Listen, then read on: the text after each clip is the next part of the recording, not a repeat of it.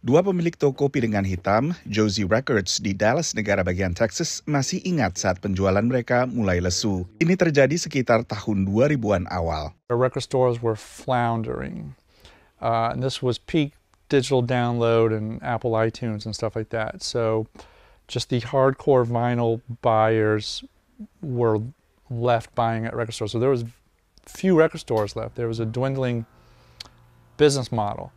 Tapi belakangan musik dalam format fisik, terutama piringan hitam vinyl, melakukan comeback. For us, records have never gone out of style. We started collecting records in our teens, so that would have been in the 80s, and it just never left for us. But there are whole generations that grew up without vinyl. They grew up with just downloads.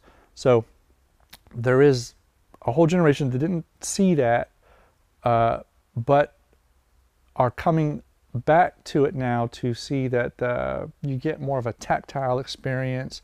Menurut Asosiasi Industri Rekaman Amerika Serikat, selama 2023, penjualan piringan hitam tumbuh 10% dibandingkan tahun sebelumnya. Menurut asosiasi yang sama, penjualan piringan hitam telah meningkat 17 tahun berturut-turut dan baru-baru ini menyalip penjualan CD. Bahkan saat ini penjualan vinyl mencakup sekitar 71% penjualan musik dalam format fisik.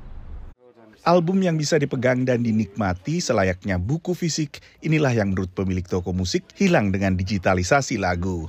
It's a physical thing that you can collect, and there's a sort of collector gene in a lot of people, and so people do like to have something that they can display on their wall like a sort of library, which you can't really do with an MP3.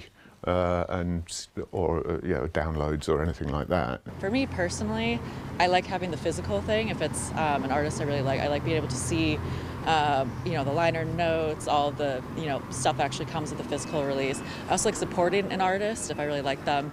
Para penggemar vinyl menikmati musik secara tradisional, juga mirip membaca buku secara urut. It's just a nice ritual to actually put it on, listen through a whole record. I feel like nowadays, the process and ritual of listening through an album all the way through is kind of lost with streaming. You just put it on a playlist and shuffle. And the artist intended for it to be listened to as a sort of 20-odd minute piece of music with the tracks in a specific order. So I always like to think, well, you wouldn't take a DVD and watch each chapter out of order.